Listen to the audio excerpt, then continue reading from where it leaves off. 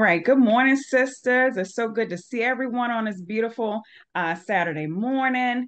We thank God He's given us another opportunity to come together as ladies for our combined ladies class. Um, Last week, we were blessed by the Bridgeport Church of Christ ladies, where Sister Erica Wesley came to us with the message, He came back seeing from John chapter 9. And this week, the Lord is blessing us to have the Manchester Church of Christ facilitate our class today. And I know they're going to bless us with a wonderful word from God and wonderful encouragement. Let us welcome the Manchester Church of Christ.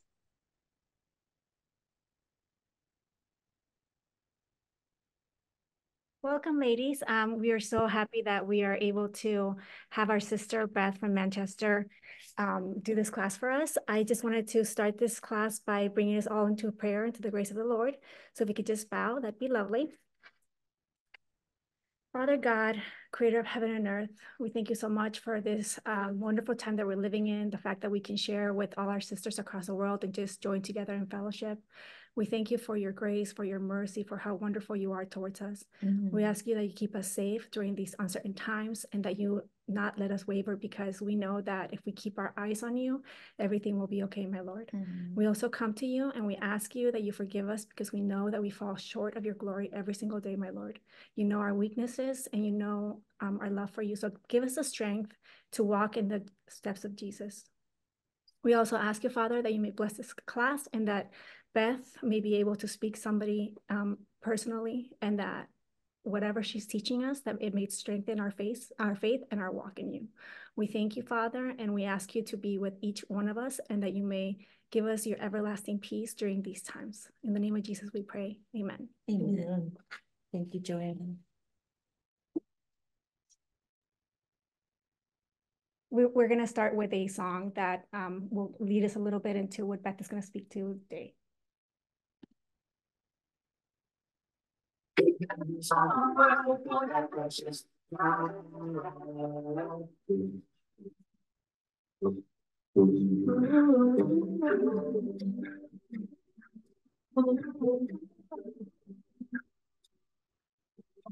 Jesus told a story that a rich man who was looking for that precious pearl across the land. When he found it, he knew just what to do. He saw everything. It's a great price, and it's worth it, right? He was looking across the land, now it's in his hand. He was all for that precious pearl. A pearl of great price, if I could get your mind. Okay, price. Somebody born.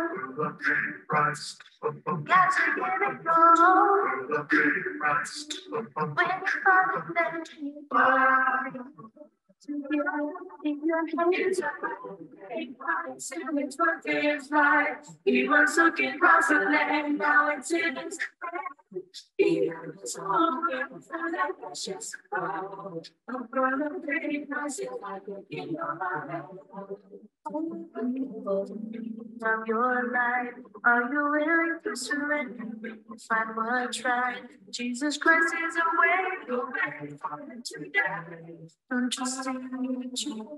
Take that and say your home. It's a great price, and it's worth his life. He was looking across the land, now it's in his hand. He was all for that precious pearl. A pearl of great price, if I could get your mind. Okay, price. Someone born. Okay, price. Got to give it all. Okay, price. When you found that it's a great price, and it's worth his life. Somebody must get price away. It's all around for that precious road. I've got a great price, it's like a key on my hand. It's worth his life. That's where something got there. Now it's in his hand. It's all around for that precious road.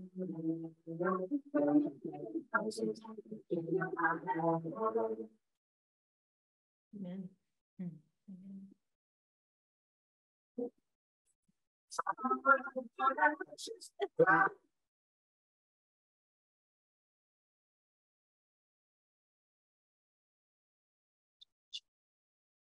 King of Heaven is like a merchant seeing beautiful pearls, who, when he had found one pearl of great price, went and sold all that he had and bought it.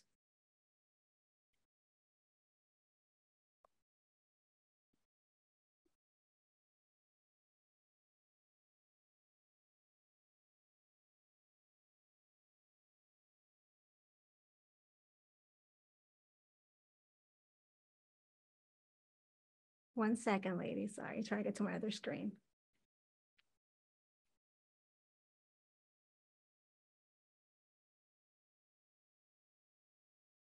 Is it right here? It's like it, but it's not letting me go to the next screen. Oh, there it is. Okay. We wanted to introduce Miss Beth Stafford. Sister Beth Stafford was born and raised in Flint, Michigan by loving Christian parents. She is the middle daughter of 4 children and was baptized into the Lord's family when she was 16.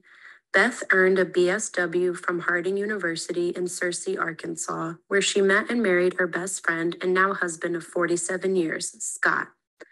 They have 2 girls, 5 grandchildren, 1 great-grandchild, and another one due in August. Beth earned a Master of Management degree from Cambridge College in 2009. She recently retired from an enjoyable career in social services that spanned 50 years. Her social work experience enriched her life, gave her a better understanding of the world's complex needs, and allowed her to do something to help. Beth is passionate about women's ministries and loves serving as a wife of a man in leadership of the Lord's Church.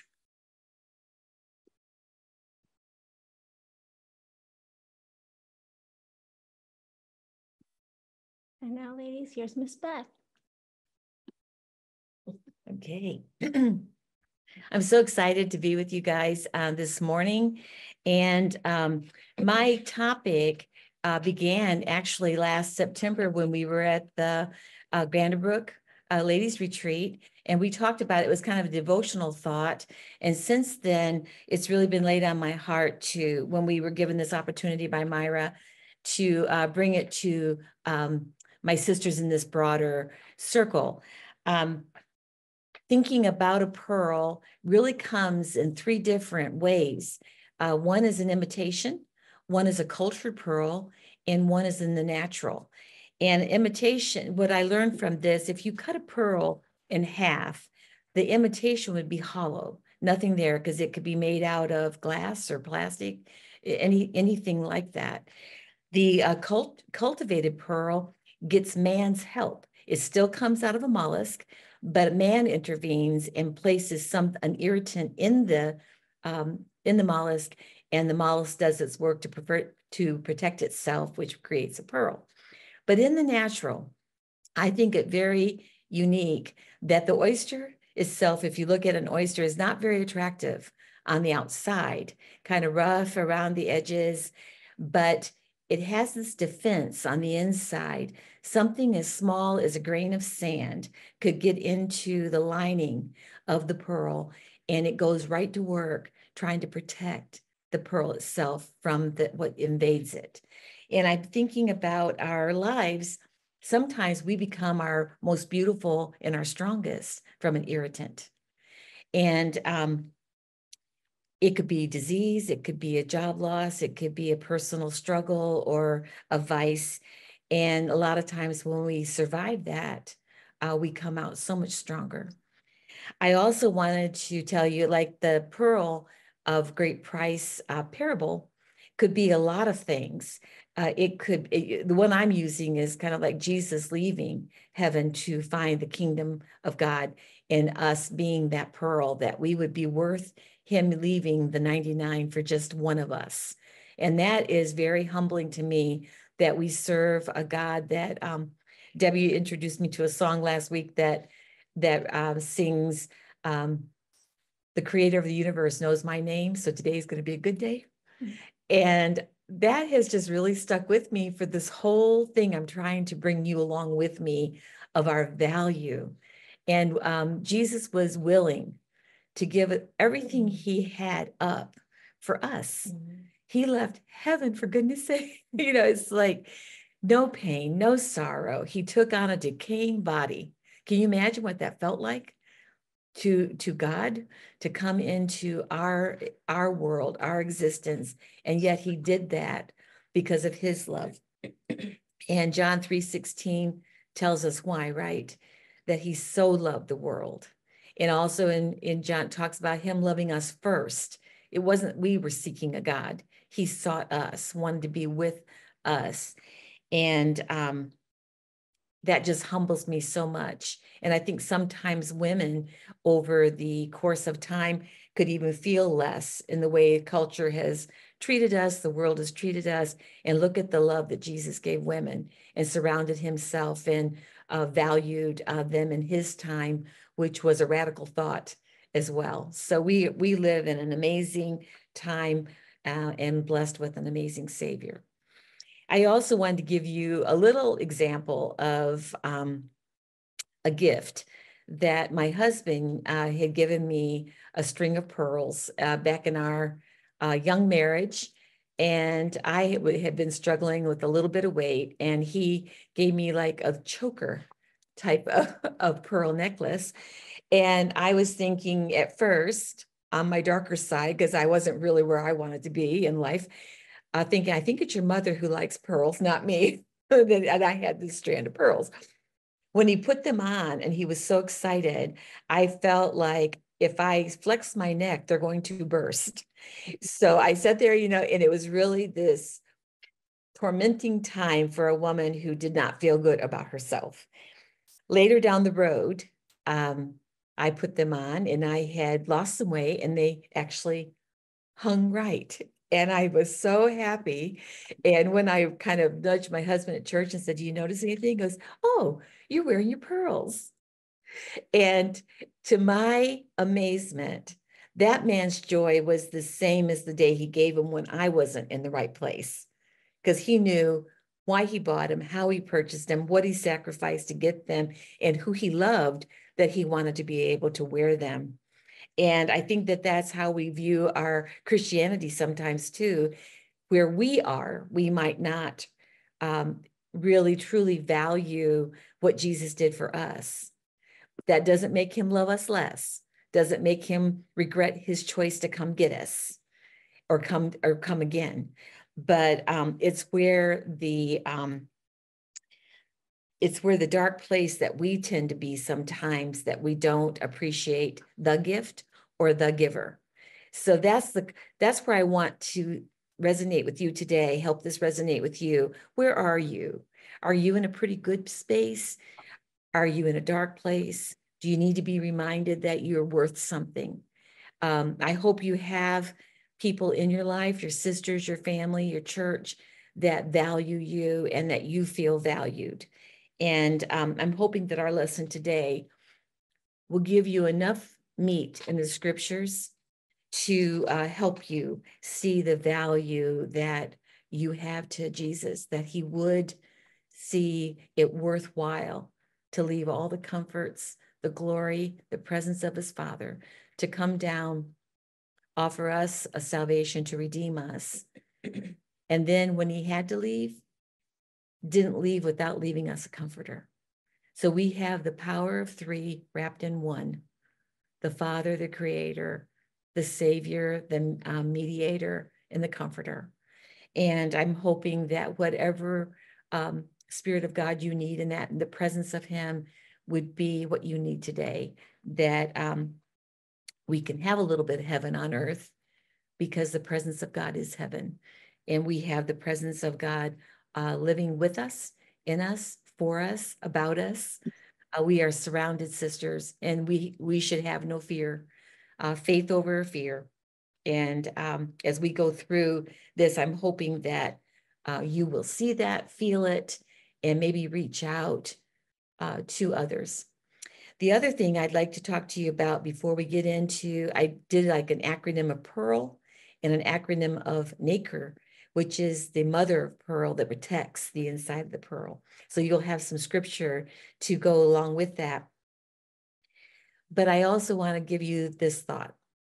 If you look at God as a master jeweler, pearls have to be strung correctly, laid correctly, and they're on this fine silk thread, and they are graduated to where they lay nice on your neck, on your chest, and they tie a little knot between each pearl.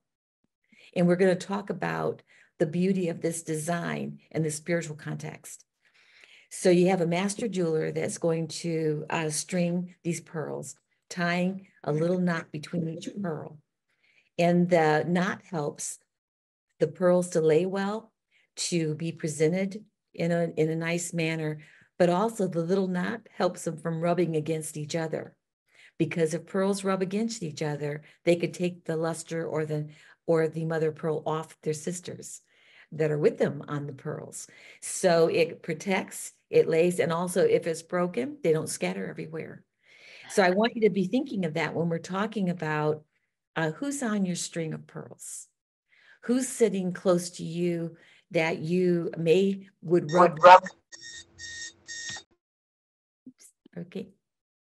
That you might rub the wrong way if it weren't for Jesus being the knot between you.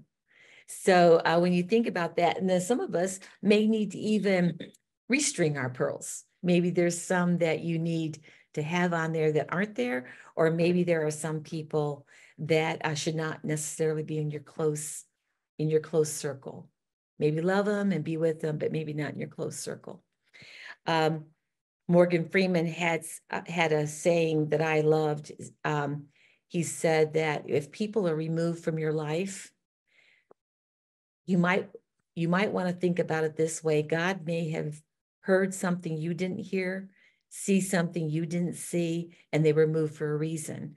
So when you're thinking about who's in your close circle, and that's what we're talking about today, you are a pearl. You are worth a great price. You were worth Jesus coming to die for. And you want to make sure that you're strung with people who feel the same way and that love him and that will help you in the best way possible as women and as his daughters. So in the first, we are the pearl of great price. We were what Jesus came to redeem, to save, to come back for. It is the reason he went back, to prepare a room for us. Think about that. We have a room being prepared for us, and we already have our name on it. He knows our name. He has a place prepared for us, and we should live with joy in all of that and look forward to being with God in heaven. So we're going to go down through the 5 characteristics that I pulled from just the name of pearl, with some scriptures that you can think about and meditate on, and hopefully it will strengthen you. So the first one is you're precious. And Debbie will read our scripture.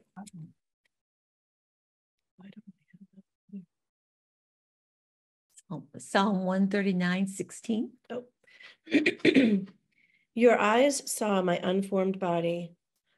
All the days ordained for me were written in your book before one of them came to be. Just let that pour over you. How precious you are.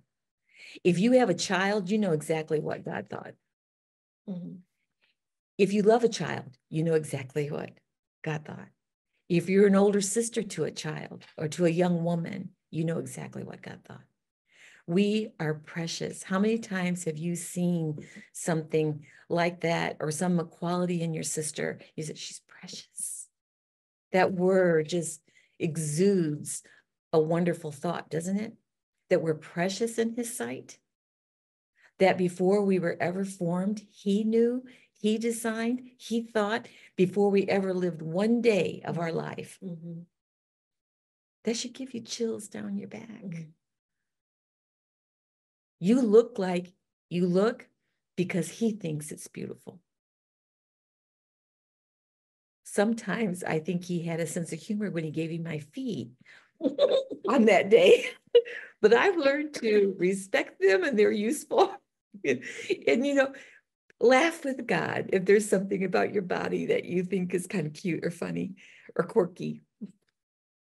But he's not really concerned about your outward appearance anyway.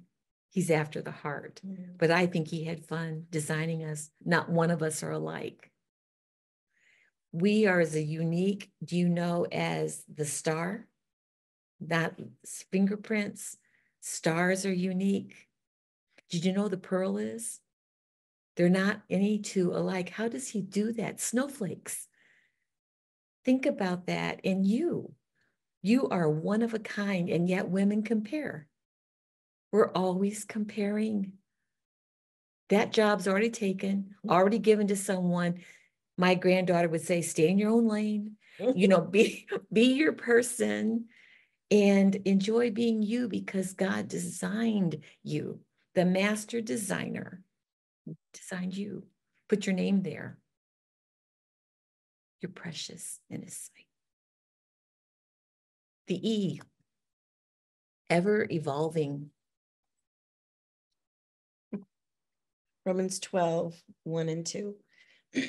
Therefore, I urge you, brothers and sisters, in view of God's mercy, to offer your bodies as a living sacrifice, holy and pleasing to God. This is your true and proper worship. Do not conform to the pattern of this world, but be transformed by the renewing of your mind. Then you will be able to test and approve what God's will is, his good and pleasing and perfect will.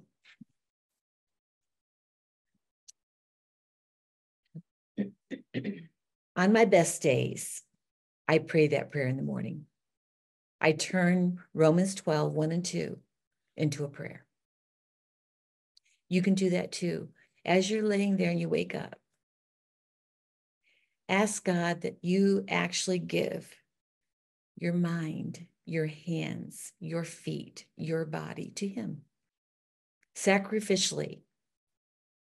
My mouth is probably the worst for me to have to tell him he can have, but you need to start your day like that everything you do will be in a sacrificial offering to Jesus. Mm-hmm. And then we are told, don't conform to this world. The minute you step out of bed, maybe in your own home, because we all clean up pretty well, but there are some sad things that happen in our homes, in Christian homes. Sometimes you got to get out of your own home to have any peace or to have happiness or to have joy. But if you live that sacrificial way and you love those people that even are unkind to you before you ever enter into the world, you've already pleased your Father. And that ever evolving and finding peace that he gives you, the Bible tells us it passes all understanding. We can live in peace because if we have peace with him, we will ever evolve to what he wants us to be. And in that scripture that Debbie just read to us, I'm just going to stop here for a second. Sometimes call a sister and let her read to you. I love to be read to. And it's okay to call your sister and say, would you read this to me? Maybe it's better than saying, did you hear about, but anyway, that's just a side note. You can have your sisters read to you. That scripture in verse 2 tells us we will change our thinking, that we are ever evolving.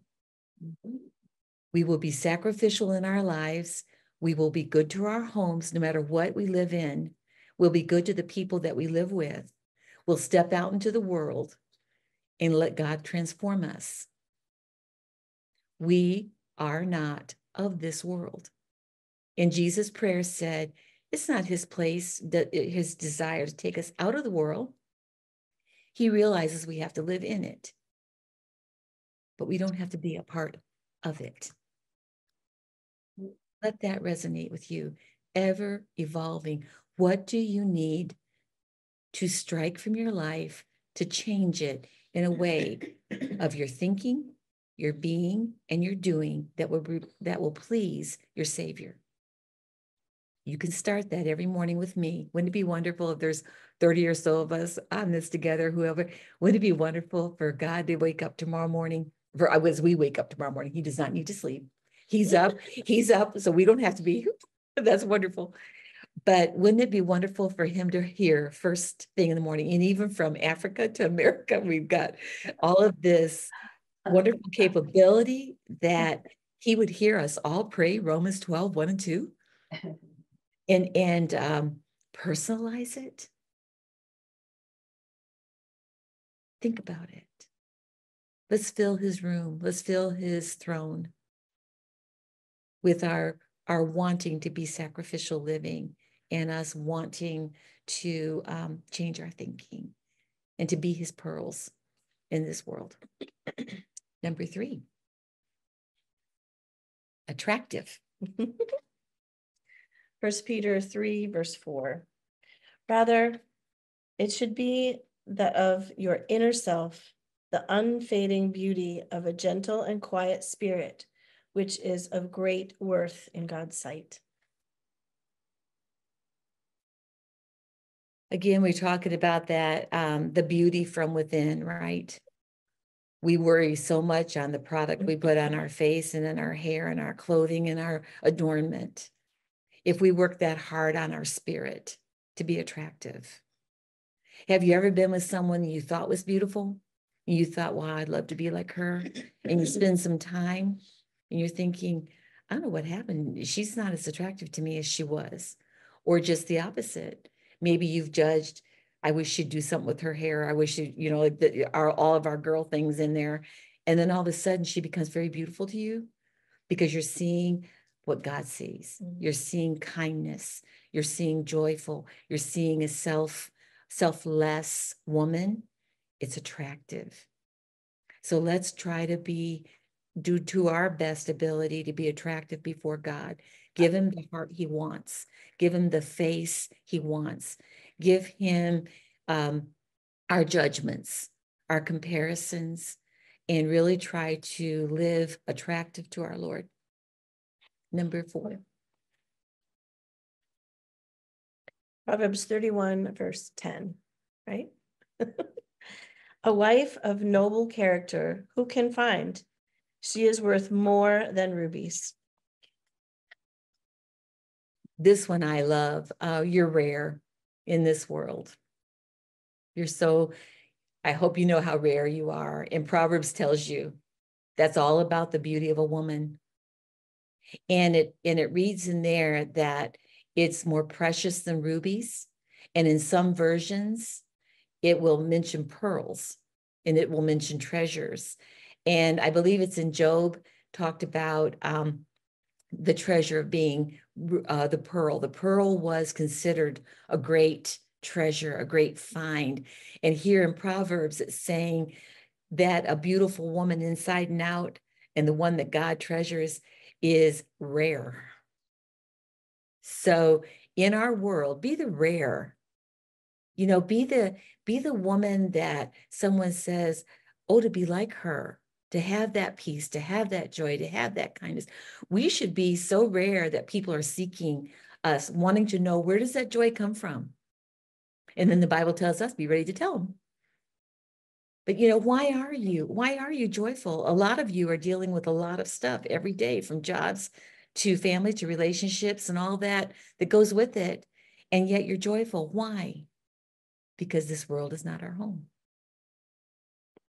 And the world should see that. It's a rarity to be content. The world tells us we shouldn't be content. We should be ambitious. We should want. We should do. We should have. And God is counter-cultural, right? He's not after those things. He wants us to be rare, to seek for him, to be with him, to love people, to love first. Love first. Listen, lean in. Hear someone's pain before you tell them how to fix it. Maybe it's your place to listen.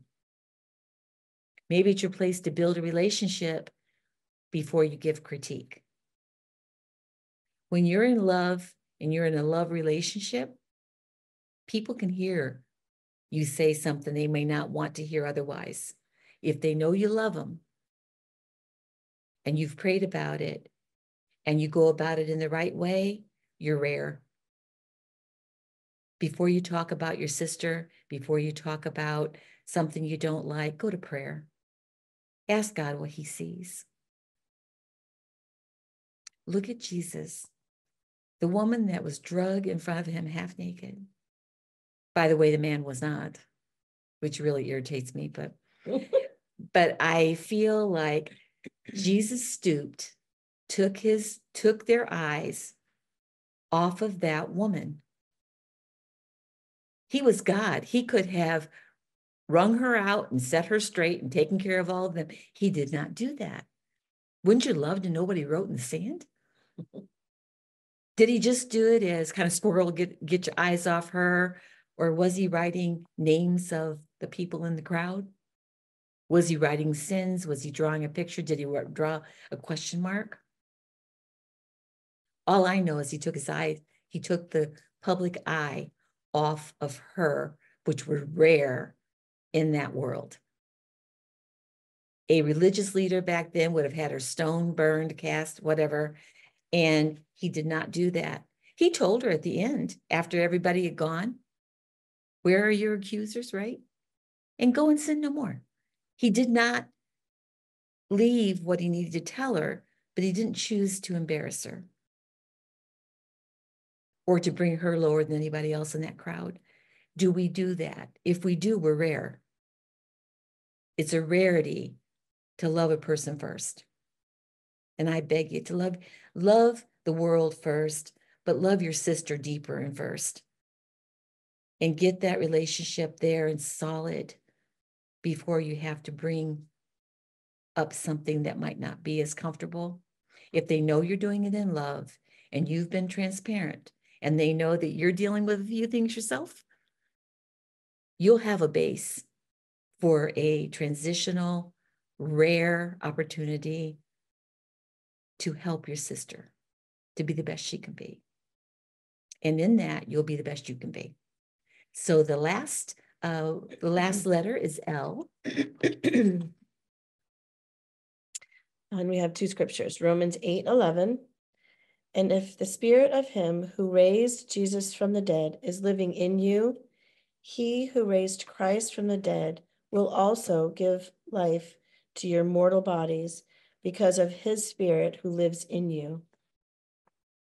Do you want me to do Corinthians? Yes, please. And 2 Corinthians 4, verse 4. The God of this age has blinded the minds of unbelievers, so they cannot see the light of the gospel that displays in the glory of Christ, who is the image of God. So this is really exciting. Luster.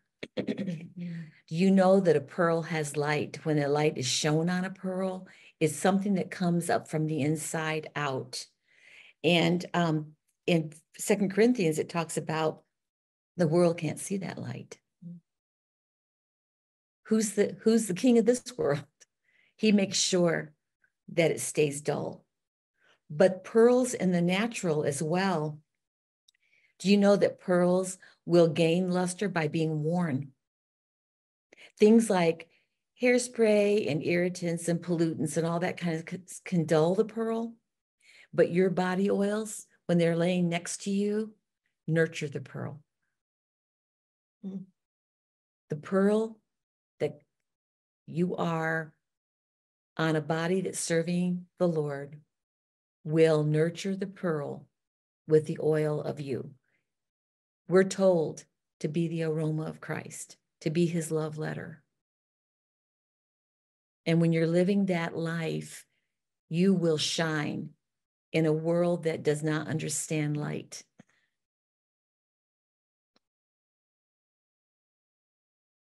John 10:10 is one of my favorites. What does Satan do? He wants to kill, rob, destroy. But what does Jesus do? He comes to give life. And that would be wonderful in itself. But the second part of that, to the full. He wants you to have life to the full. And that's that luster. And wearing the pearl and wearing your sisters close to you with Jesus in between each of you will only make you shine brighter. Shine brighter. String your pearls well. Let God string who needs to sit next to you, Christ in the middle. And let the oil of your life, the servitude of your life, the love of your life be what brings the luster.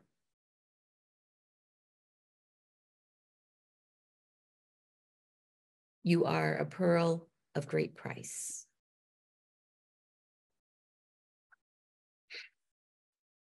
Okay. Nacre is pronounced nacre, is up there for you. It's the oyster's defense. And I'm liking that to our spiritual defense. So the acronym of NACRE we're going to do is in the beauty and the blessing of the Holy Spirit in our lives that protect us. You think about something that protects, seals. You know, when you have a wound in the oyster, the irritant is a wound, is a foreign object, and the spirit living within the oyster, the mother of pearl, the nacre, rallies everything that God's given it to protect, keeps layering, layering, layering until there's a beautiful result. The pearl of great price. So the first letter in 1 Corinthians 3, verse 16. Oh, is that right? Yes. Don't you know that you yourself are God's temple and that God's Spirit dwells in your midst? The very power that God used to raise Jesus lives in each of us if we are his. And yet we never tap into that power, do we? Very rarely, I should say. Sometimes we forget that that's there to protect us and to help us with the irritants of life. When do you most rely on God? Is it in the times that you're pretty much in control or you feel you are, the illusion of control? Or is it when you have been stripped of any type of power and it's when you need God the most? You're in the natural. God gave you his spirit to live inside you. There's nothing that can conquer you because he's with you. So as I was telling you, that imitation pearl, if you cut it into, there's nothing, it's hollow. Man's pearl, the cultured pearl, if you cut into it, it'll show what he implanted. But the natural, the pearl of in the natural, if you cut the pearl in the natural in two, guess what you see? It's like onion layers, layer upon layer upon layer, marbled. Of all the times he's protected you, he's strengthened you, he's developing your pearl. It may be well into your life when you feel that your youth is gone, that you see the true pearl that God's created into you, and you've survived, that you've been resilient, that you have something to offer, that you can help younger women as they're developing their pearl. You can come alongside and say, I remember that struggle. I thought I was going to die, but I didn't. Mm-hmm. And you can hold hands, you can sit close. You know what? And like we said earlier, you can call and just read to someone. Find a scripture you love, find a prayer you've written out of scripture, find a psalm, a proverb, call one of your sisters. Maybe she's not really ready to talk yet. Say, hey, I found something. Can I read it to you? Be in the natural.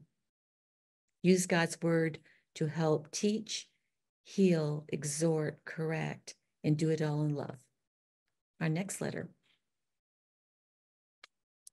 Ephesians 1:13. And you also were included in Christ when you heard the message of truth, the gospel of your salvation. When you believed, you were marked in him with a seal, the promised Holy Spirit. The letter A is for Abel. And I love the word sealed. And I learned something the other day when I was studying, and I want to share this with you. When God placed Noah, and Noah built the ark, and all the animals were on board. And we've been told and instructed in our lessons as children, who closed the ark? Did man close it? No. God sealed the ark with the people and the animals in it. It wasn't the boat that saved, the ark that saved. Wasn't that structure that withheld water from sinking, capsizing, or flooding the boat. It was because God sealed it, that it was safe. And when you've accepted Jesus and you've been baptized into his church and into his way, you're sealed. Nothing, read Romans 8, nothing can take that away from you because God sealed you. God gave you his Holy Spirit to live inside you. Think of us as women in our kitchens. Don't we love something that seals well? We know if we bought something cheaper and it's going to leak, or when you drop it, it's going to fall. We love the seal.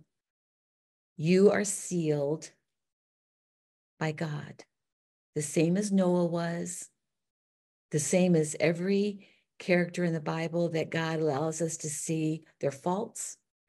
He chose them, he sealed them, he saved them, and that is no different from us. He is able. You serve a God who is able to keep you, to seal you, to save you, to redeem you, to raise you, and to have you live with him. Next letter is C for cares. John 14, verse 16. And I will ask the Father, and he will give you another advocate to help you and to be with you forever. Jesus knew that the apostles were very concerned and scared. They were starting to see the plan, right? He had died and he was going to leave them. And his words out of his mouth in John 14:16 tell him, I'm not going to leave you as orphans. I'm going to send a comforter. Is there any better word for the Holy Spirit than a comforter? He knew what they would face. He knows what we face. He knows what our world is facing. Some of us can't hardly even listen to the news or pick up a paper. It's terrifying. But he cares for us. And he gives us a comfort, again, that no one can understand. They don't understand if you're not worried. They don't understand why you're not. That's the only thing you talk about is what's going on in the world. They don't understand it. They also don't always understand that you're on your knees for the world's problems, that you're praying for the hurting, for the abused, for the captive, for the hungry.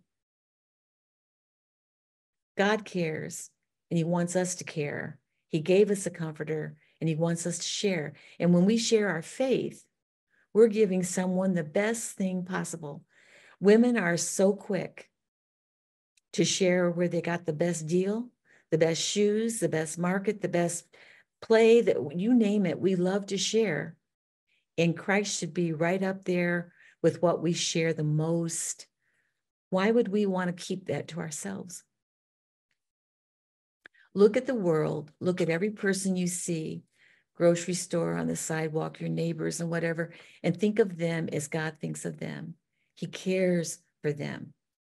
He died once, and what does the Bible say? For all, not some.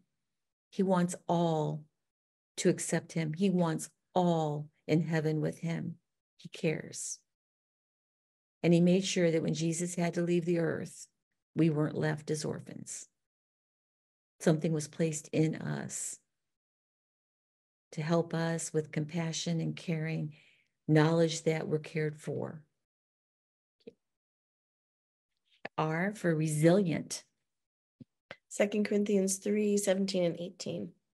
Now the Lord is the Spirit, and where the Spirit of the Lord is, there is freedom.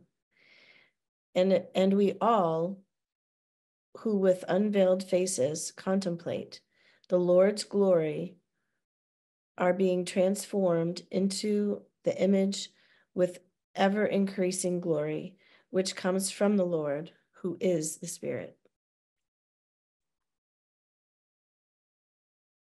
He gives us the gift, the Holy Spirit gives us the gift of being resilient. I wish we had time to go around our circle this morning. I know there's resilience in the room.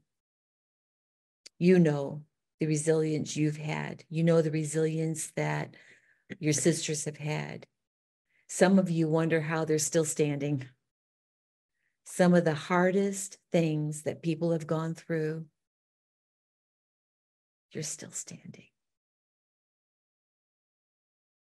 One of my favorite people in this world was Corrie ten Boom, who survived the horrific experience of the Holocaust. And she talks about resilience. She even became very aware of and thankful for fleas because they kept the guards away.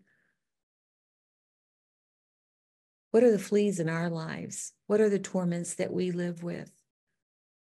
Some of you may live in abusive homes, abusive relationships.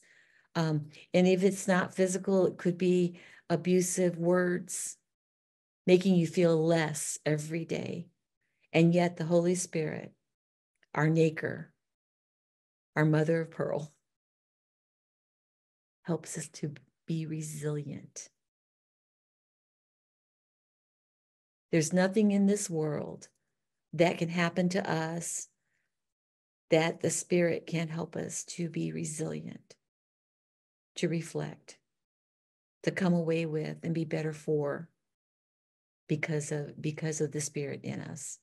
And the last one is E for environment. Matthew 13:18 through 23. Listen then to what the parable of the sower means. When anyone hears the message about the kingdom and does not understand it, the evil one comes and snatches away what was sown in their heart. This is the seed sown along the path. The seed fallen on rocky ground refers to someone who hears the word and at once receives it with joy. But since they have no root, they last only a short time. When trouble or persecution comes because of the word, they quickly fall away. The seed falling among the thorns refers to someone who hears the word, but the worries of this life and the deceitfulness of wealth choke the word, making it unfruitful. But the seed falling on good soil refers to someone who hears the word and understands it. This is the one who produces a crop, yielding 100, 60, or 30 times what was sown. So our environment is important, isn't it? What ground has God sown you? Where are you right now? Maybe where you came from is not where you are. What your past is not, does not define our future. Maybe you started out in poorer soil and now you're in rich soil. My prayer is that we can all move to that environment of good soil. The pearl also, the way it grows, the health of it, the size of it, did you realize it all comes from its environment? It can be too cold, it can be too wet, it can have pollutants, it has enemies. And a funny thing that I found was one of the enemies of a pearl or the mollusk is a devilfish. And I just had to kind of see the humor in that when our worst nemesis is Satan as well, the devilfish, but that's one of the pearl's greatest enemies. So it's got some natural enemies, it's got environmental enemies. And then I was telling you about pollutants such as hairspray, heat.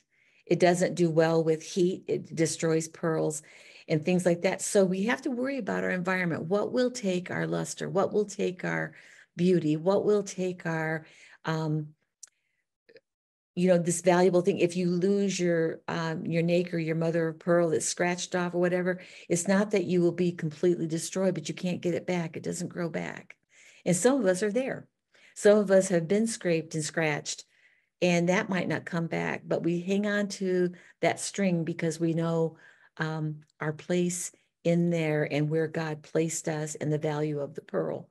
And you treasure it and you take care of it and you do the best you can in your environment that you're placed. And you try to choose the best environment, no matter where our physical environment is, would be the spiritual environment. And that is really in the realm of being in God's word, praying, talking to God. Find a place in your home that you can talk to God. And you know what? If your home's not peaceful enough for that, then get somewhere outside or in your car. I don't care where it is. Find a place, just like you would with a best friend, and go sit. And sit still as much as you talk. Praising first. Confess where you're at. Thank him for what he's done. And ask for what you need and what others need. That's that Acts way to pray. And sometimes it's just good to sit in there to think about the adoration and praise, the confession, the thankfulness, and the supplication. If you do those few things religiously, daily, and you offer that prayer of Romans 12, 1 and 2, of really giving your life as a sacrifice to your Lord and asking him to change your thinking, you will become a different person. Your past does not define your future. Don't let the evil one tell you it does. And when he gets in your face and reminds you of everything you've done, it's true, you've done it. Remind him of his future and move on.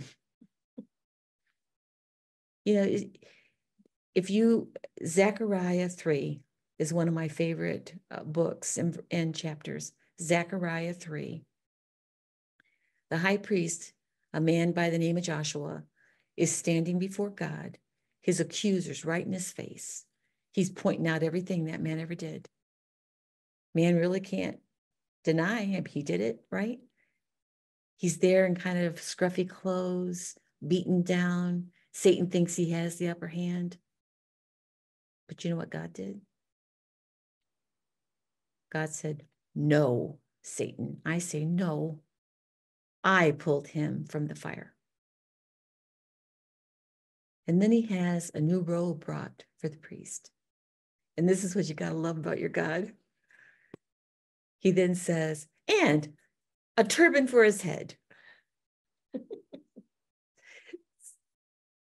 You can smile in the face of accusation. You're not denying that you've sinned. You're not denying of your past. But you've got a God who holds your future. He's put a robe on you, turban for your head, and a home, a room he's creating. And Jesus says, if I go and prepare it, I'm coming back. And God spares everybody, even Jesus, from knowing when that day is. But he is coming back. Might be in our lifetime. Some of you might really want that to happen. But he's coming. Your room's ready. You serve a Lord that knows your name. I beg you to be the pearl. And stay, even the pearl with the little knots. Remember we said if it breaks, they don't scatter. You don't lose them all. Churches break because we're people. We disappoint ourselves, we disappoint others, we disappoint God. But that doesn't mean we'll scatter. We'll be restrung. Gather up all you can and restring. Be a gatherer, not a pearl thrower. And the Bible also tells us, don't cast your pearls before swine. I know that sounds really rough, but what it means is there are some things that are so precious that some won't get, and you can't share it with them. Pray for them, love them. But spend your time on developing the pearls, protecting the pearls, and loving the pearls that want to be pearls for God. Put your string together.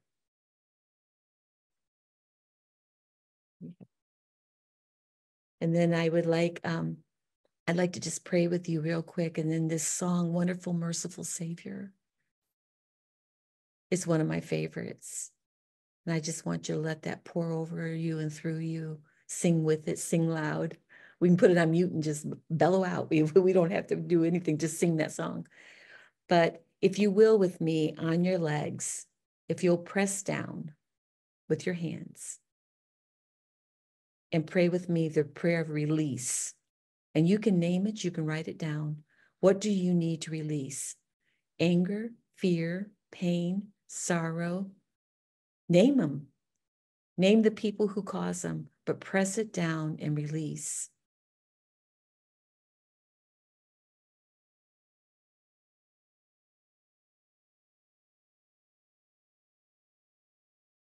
Hope you'll open your hands, let them rest lightly on your legs. This is the posture of receiving. Receive his love, receive his protection, his kindness, his goodness, his forgiveness, his mercy, his grace. Name what you need there. Name where you feel you failed. Name the blessings and the thankfulness that only he can give, the peace only he can give. Just sit there for a second in his wonderful grace.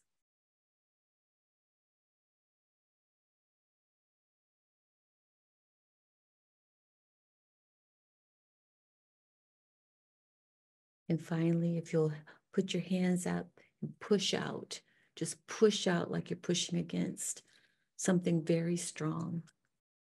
This is the posture of resist. Say no to Satan. If you've ever seen The War Room, go on a tangent. She kicks him out of the house. Kick him out of your mind. He has no place at your table. He has no place at your heart. He has no place in your relationships. He is not welcome. Push him away.